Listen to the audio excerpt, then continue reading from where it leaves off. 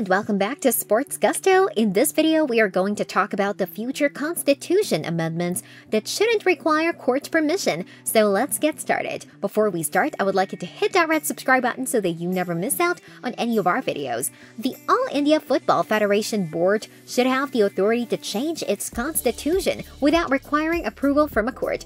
FIFA and the Asian Football Confederation jointly commented on the draft constitution of the AIFF in this statement. In a letter to Sanando Dar, the acting general secretary of the AIFF, FIFA and the AFC state that they are of the opinion that the supreme and legislative body of AIFF should remain entitled to amend the AIFF statutes in the future without the need for the courts to validate the relevant changes. The letter is dated July 25th and is signed by Vant Cardani, the Deputy General Secretary of the AFC, and Kenny Jean Marie, the main member association's officer.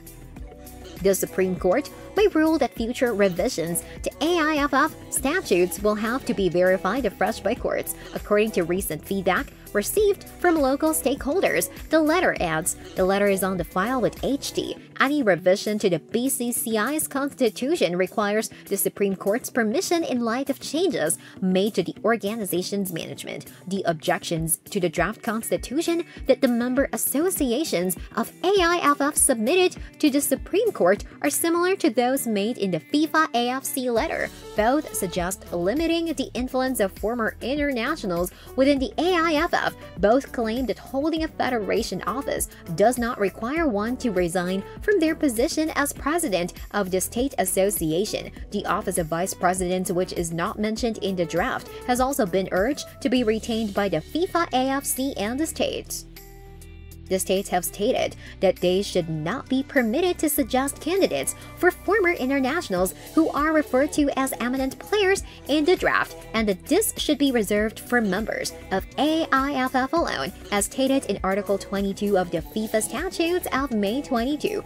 This is a prerequisite. Additionally, the states have claimed that having two members from each state, one of whom is an accomplished athlete and the other an official, violates FIFA statutes, which make it plain that member associations should have just one vote in the general body. There is a copy of the 16 state objections that have been signed by Council Prati K. Chada with HT. According to the proposed constitution, each of the 35 AIFF states shall be represented by two people, one of whom must be a distinguished player. The Supreme Court appointed group of administrators developed a document. Eminent figures shouldn't be a part of the general body according to certain states. Eminent athletes may have over 25% representation in the executive committee, but only as co-opted members according to FIFA AFC.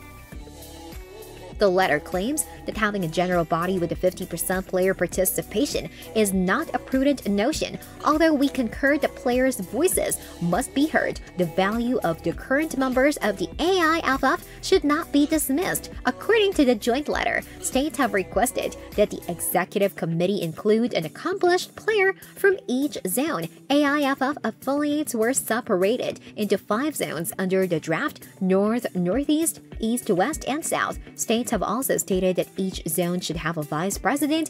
Vice presidents joining AIFF has also been proposed by FIFA and the AFC. In the letter, it is said that another possibility would be to establish the position of vice presidents in the AIFF Executive Committee and provide in the AIFF statutes that such officials would step in the absence of the president.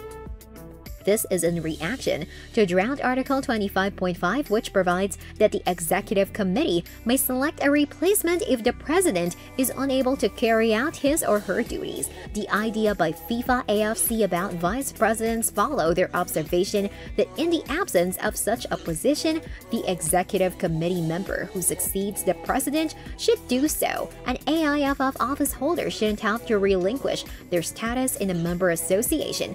According to the states have stated that such a decision ignores the reality of football administration in India and that it would make re-election impossible. States have protested to the draft as well, claiming that the Elite League must be owned and run by AIFF. As was previously stated, leagues around the world like the English Premier League, La Liga, and Major League Soccer are not always owned and operated by NSFs. Additionally, it breaches already existing business agreements according to the states. This brings us to the end of our video. I hope you enjoyed it. Hit like if you did, and don't forget to subscribe to our channel so that you don't miss any of our videos in the future. Also, watch the 2 videos that are on your screen because I'm sure you'll love them. With that, I'll see you in the next video.